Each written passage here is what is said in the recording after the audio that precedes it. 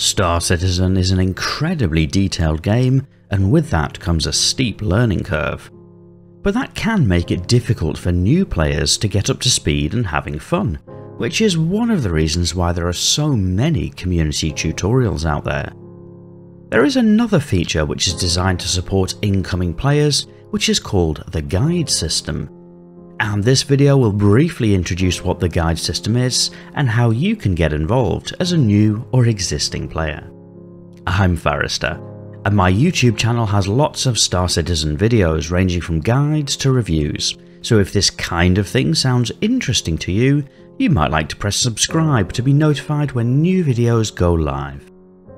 The guide system has been around for some time now. It's done through the Spectrum tool on the Star Citizen website for both players seeking and offering to guide. The idea is simple, that an experienced player can register, set their language proficiencies and in-game skills, and then offer up their time to answer questions or show new players the ropes for that specific skill. And for somebody looking to learn one of those skills, they can log into Spectrum and seek a guide, and the system will match the two up. The obvious advantage is that through community-led teaching and learning, the complexities of the game are more easily navigated, with an experience tailored to the person learning.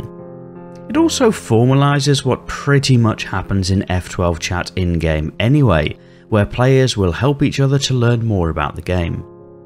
The guide can toggle their availability on and off, so it's something that you consciously decide to do. And for the time that the Foundation Festival is running, over and above the altruistic rationale, there are also cosmetic incentives for players to participate, in the form of in-game hats or ship skins. All of the details are on the Foundation Festival page, but broadly speaking, helping a player for 30 minutes or more makes both players eligible for the reward, which is a nice touch. The different categories for guide requests are Basics, Vehicle Combat, FPS Combat, Mining, Missions, Trading, Touring, Medical, Refueling, and Miscellaneous. But what have your experiences of the guide system been? Is it something you've used or something you plan to make use of? I look forward to reading your thoughts in the comments. If you found this brief video helpful, you might press that like button to tell me to make more videos like this. But otherwise, and as ever, thank you for watching.